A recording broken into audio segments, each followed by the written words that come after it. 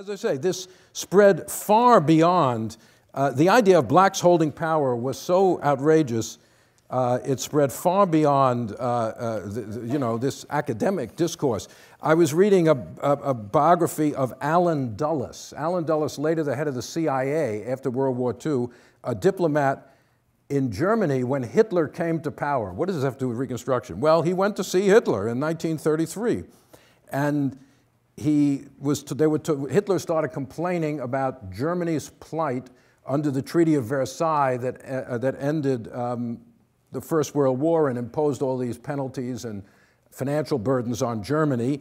And Hitler said to Davis, to Allen Dulles, how would you feel how would Americans have felt after the Civil War if the North had made the Southern states sign a treaty keeping them in subjugation? Okay. Well, without fear of exaggeration, Dulles replied, in fact, the way the North treated the South after the Civil War was far worse than anything France had done to Germany. The North even installed former slaves as judges. Hitler was astonished. Black judges? He admitted the South was treated worse than Germany. In other words, the notion that black people could hold some kind of office like that was a point of unity. That, as a horrible thing, was a point of unity between Hitler and a distinguished American diplomat there. They both agreed that that was about as bad as a situation could get.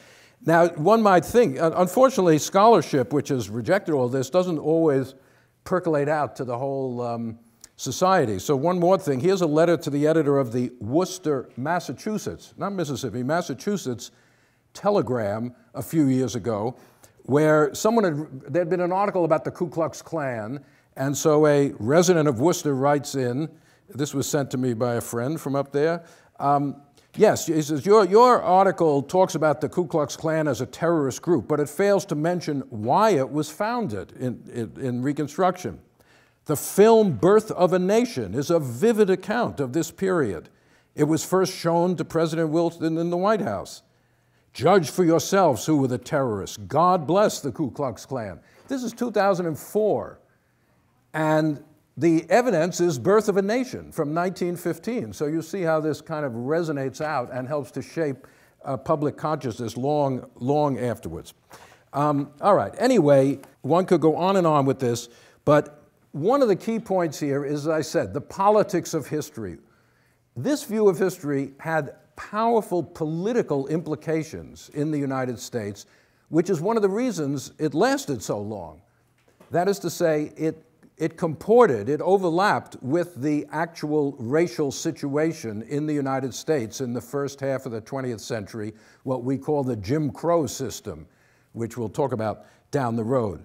I think that explains its remarkable staying power. It had a clear set of heroes and villains, very easy to understand, but basically it taught a clear political lesson. One, Reconstruction originated with the North, and therefore the white South should resist outside pressure for a change in race relations. In other words, white Southerners understand race much better than outside, even if Thaddeus Stevens might have had good motivations. Maybe he was genuinely a humanitarian. His policies created a disaster, and the South, this was part of the defense of the Jim Crow South. Secondly, Reconstruction was the work of the Republican Party. Now, Bowers who wrote his book, The Tragic Era, 1929, was a Republican newspaper editor, Democratic newspaper editor in Indiana. He wrote that book because in 1928, Herbert Hoover, for the Republican candidate, had been the first Republican candidate to carry some Southern states since Reconstruction, because he was running against Al Smith as the Democrat, a Roman Catholic, and some Southern whites didn't want to vote for a Roman Catholic at that point. This was very frightening to Democrats, losing their... So what was the argument? Look at what will happen if the Republicans get back into power. Another Reconstruction. The South must stay united, the solid, united Democratic South, otherwise there was going to be another Reconstruction. And finally, of course, the alleged horrors of Reconstruction legitimated the disenfranchisement of black voters. Look what happened when they got the right to vote. If you give them the vote again, you'll have another Reconstruction. It legitimated the whole order of segregation. It legitimated Northern indifference to the nullification of the 13th, 14th, and 15th Amendments in the South, because this view was accepted in the North just as fully as in the South. So historians provided the intellectual underpinning, the intellectual justification for the race system of the South. And it would only collapse, this view of Reconstruction, when the Jim Crow system collapsed. Now, of course, there were critics of this view of Reconstruction, starting from the period itself in the 1920s, 30s. Howard K. Beale, a great historian, actually influenced by the Beardian view, challenged, basically said, you know, the race issue really isn't what's really important here. We shouldn't focus on that. It's the economic changes. You know, he goes back to the Beardian view that you're talking about the North imposing a kind of capitalist modernity upon the South. That's really what's going on. That wasn't a defense of Reconstruction, but at least he argued, let's get away from this whole question of black supremacy and to see what's really going on. But he didn't challenge the characterization of radical Reconstruction as a tragic era.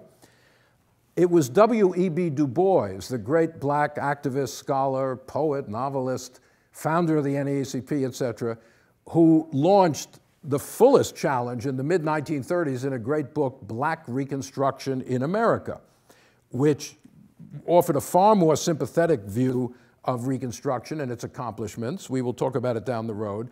And also offered a massive indictment of the historical profession, an irrefutable indictment of the historical profession in this country for sacrificing scholarship on the altar of racism.